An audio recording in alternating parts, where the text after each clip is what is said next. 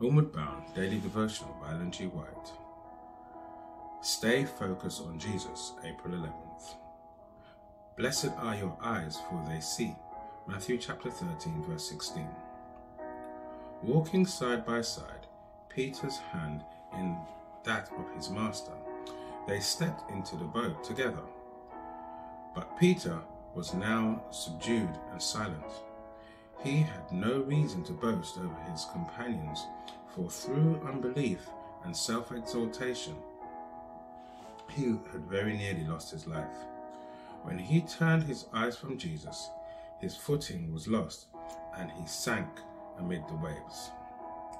When trouble comes upon us, how often we are like Peter.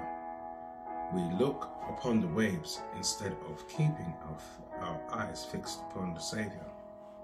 Our footsteps slide, and the proud waves go over our souls.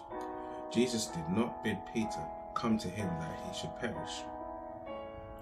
He does not call us to follow him and then forsake us. Jesus read the character of his disciples. He knew how sorely their faith was to be tried.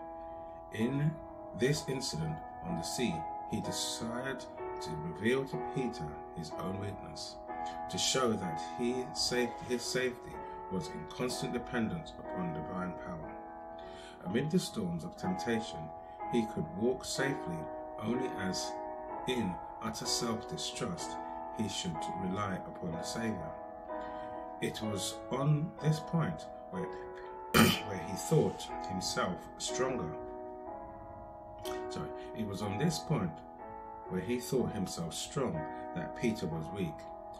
And not until he discerned his weakness could he realize his need of dependence upon Christ. Had he learned the lesson that Jesus sought to teach him in that experience on the sea, he would not have failed when his great test came upon him. Day by day, God instructs his children. By the circumstances of the daily life, he is preparing them to act their part upon that wider stage to which his providence has appointed them. It is the issue of the daily test that determines their victory or defeat in life's great crisis. Those who fail to realize their constant dependence upon God will be overcome by temptation. We may now suppose that our feet stand secure and that we shall never be moved. We may say with confidence, I know in whom I believe.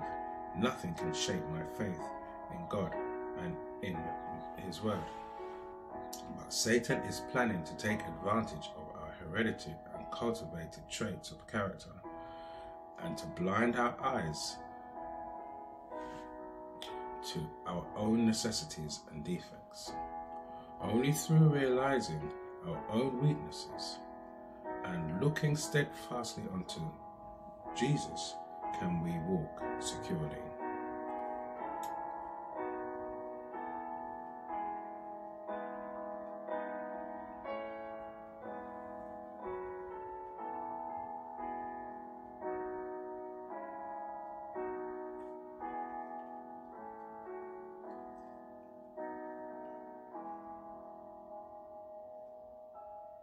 Homeward Bound